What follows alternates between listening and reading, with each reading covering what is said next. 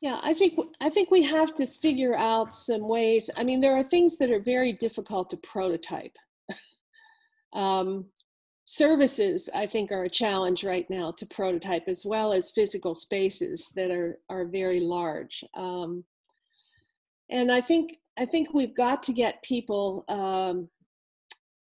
focused on asking important questions that lie at the base of those issues.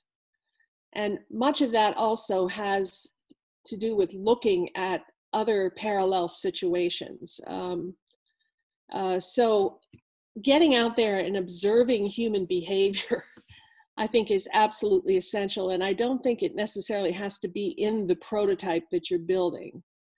So people behave certain ways in certain situations. So an elevator, for example, prompts a certain kind of behavior. It tells you something about closed spaces.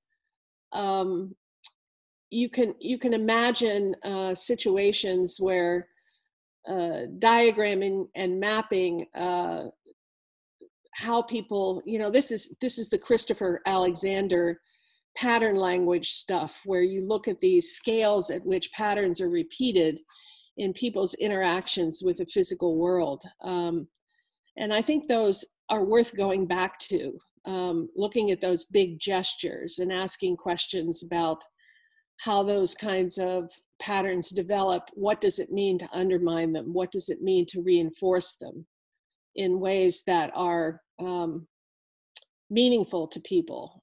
It connects behavior with meaning. And I think too often we get lost in the object's properties and not behaviors the objects are intended to produce. So I'm not sure that prototyping is always going to be the way to understand those things. There's some interesting, Brenda Laurel has talked about theater and improvisation as a way of understanding it. I think there are some nice methods that Liz Sanders uses in something called Convivial Tools, which is about co-creation and participation. She says there's what people do, what people say, and what people make. And those things don't always align. We have to, I think, watch for our language in these investigations, these research investigations. Fred Dust at IDEO described a project to me one time.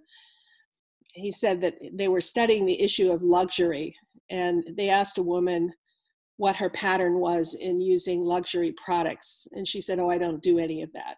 And they followed her for a week and saw her making a regular nail appointment to have her nails done. And they asked her about it, and she said, "No, that's not luxury, that's essential." And so oftentimes the problem is because what we think something is and not what people think something is. And so, really understanding those patterns of behavior, not just kind of recording them, but really understanding what they mean, I think is critical. And part of your question, I think, also gets at some of this issue of the kind of hierarchy across design programs at different degree levels and different degree types. And where should we be teaching things, and what kinds of things should we be teaching? And I sent you a little diagram, for example, the master's program at NC State.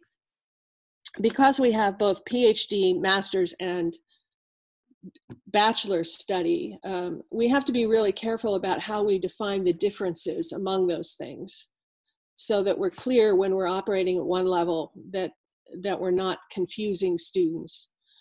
And so the master's program, for example, in graphic design is, most of the students there will leave and go into software development, but the task is for them to ask really good questions. Undergraduate education is often about finding answers.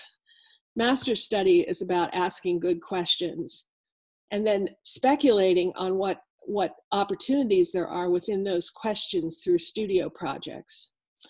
Our PhD program is really evidence-driven.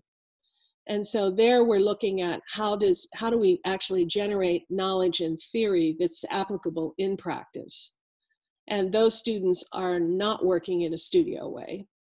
So the research at those three levels is, you know, that's why I talk about undergraduates being research ready, master students, you know, beginning to pose researchable questions, and doctoral students really having the research skills to execute a research study in a way that is acceptable and understandable to people from outside of design.